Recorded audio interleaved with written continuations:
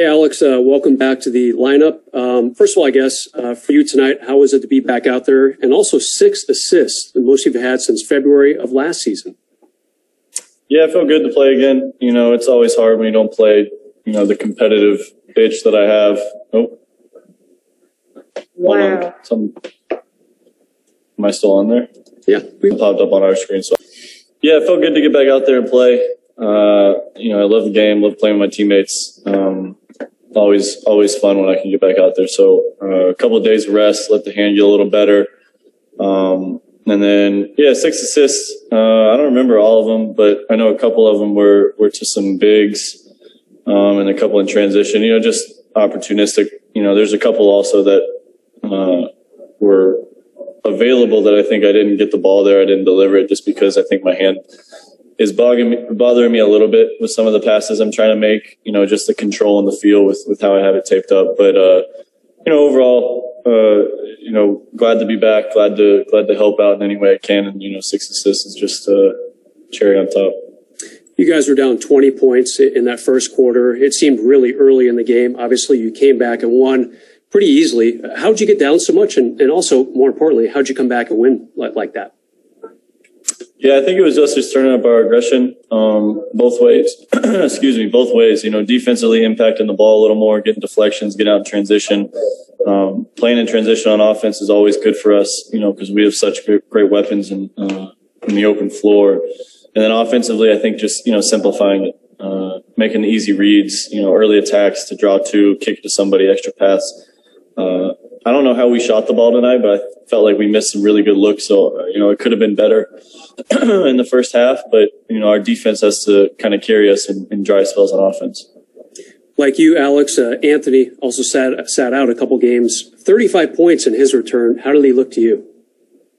Yeah, I didn't even know he had 35 until the game was over. It was one of those classic AD games where, you know, you think he's probably got like 20 and then all of a sudden he's got 35 or 40. But, you know, he's really just, you know, kind of finding his groove. You know, he's been dealing with some injuries and just being banged up coming back in the season. And then also, you know, just trying to find his flow with some of the new pieces we have. So, welcoming sign, you know, getting him up to, I think he took maybe 27 shots and made 16. So a solid percentage, but really we're just trying to make it easier for him. You know, he does so much for us defensively and on the glass. We're trying to do a good job as teammates, you know, getting him the ball in opportunistic areas. Thanks, Alex. Yep. Let's go to Kyle Goon.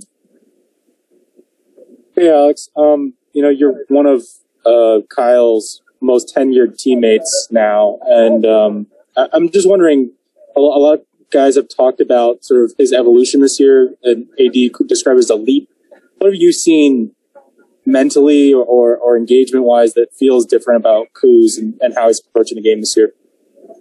You know, I think he's just doing a really good job of being comfortable with who he is on the court. You know, playing in LA, sometimes you can think you need to be this or be that. And I think he's just, you know, really accepting what he's really good at, which is shooting the ball, creating a little bit when it's opportunistic for him, playing hard on defense, and then rebounding. You know, that was one thing I remember from playing in Summer League, you know, just thinking about how hard he played and remembering all the way back 3-4 years ago. And, you know, I think he's trying to figure out how he can contribute, and I think he's doing a really good job of that. Okay, let's go to Claudia, please. Alex, can you talk about Jonas Valanciunas? Obviously, he had another great game, but how do you guys slow him down and limit his game tonight?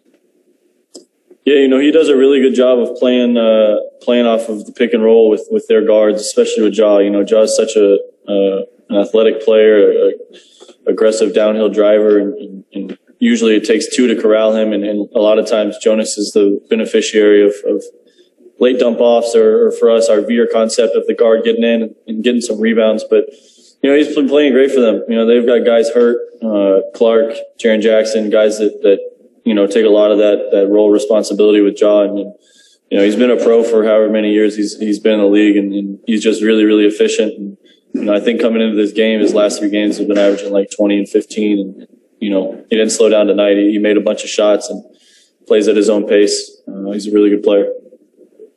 Thank you. We're going to take last 2, please. Let's go to Kahari Jones. Hey, what's going on, Alex? AD kind of talked about how him and LeBron, communicate on the bench, especially that they don't, a lot of the time they don't get time. Is that something that you notice? And if it does, how does it impact you? Yeah, we have such team-wide, from the head coach down to the last guy on the bench. I think we have a really good team IQ.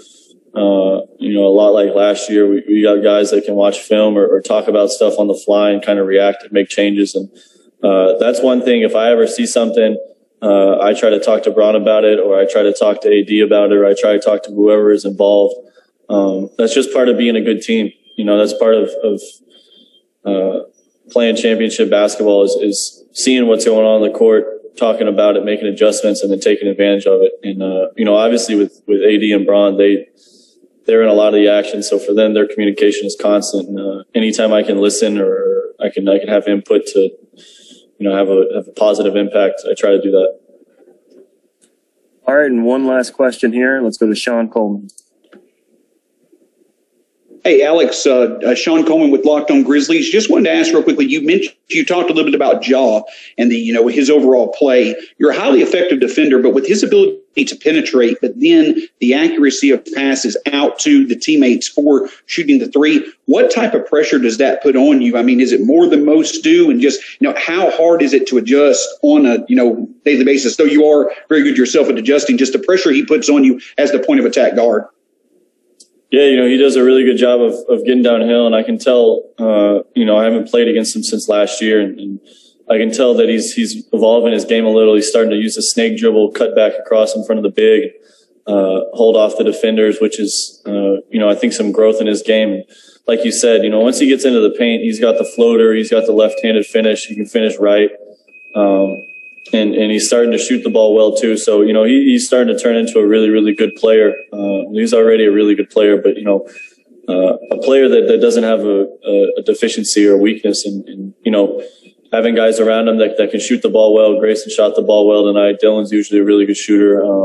Jaren Jackson can shoot and stretch the floor. So when they're healthy, they're a different team, but Ja is the head of the snake for them. He kind of gets them going, and you can see why they've had so much success with him there. All right, Alex, thank you for your time, sir. Thanks, guys.